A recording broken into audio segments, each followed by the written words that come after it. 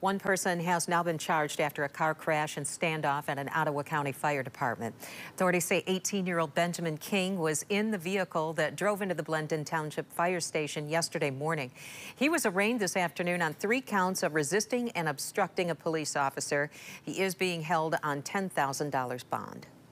Deputies say King was with a woman when she drove the vehicle from a traffic stop, crashing into a sheriff's cruiser and the fire station.